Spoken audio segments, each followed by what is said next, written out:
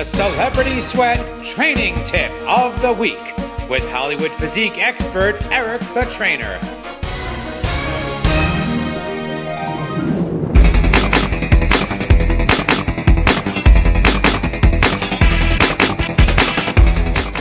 They say he was born with a hockey stick in his hand. I don't know if it's true. Tell us about yourself. Yeah, I'm Justin Fontaine. I play here for the Minnesota Wild. Grew up in a small town back up in Canada.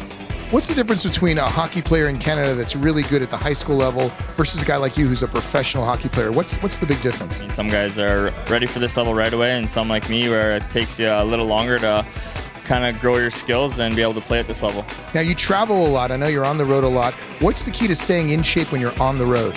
Yeah, I mean, just eating good, trying to get fluids back in you. Is there a relationship between the gym and the hockey ice? Do you notice that guys that spend more time in the gym are better on the ice? Yeah, I mean, it correlates. You got to put in the effort in the off season and throughout the season to maintain all your strength and have the same amount of power you started the season with.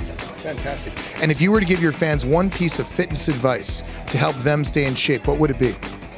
Yeah, just make sure you're committing yourself to getting a routine and doing it. You'll feel a lot better and you'll keep yourself in good shape. Excellent. To download full episodes of Celebrity Sweat workouts, go to csweat.com. Woohoo!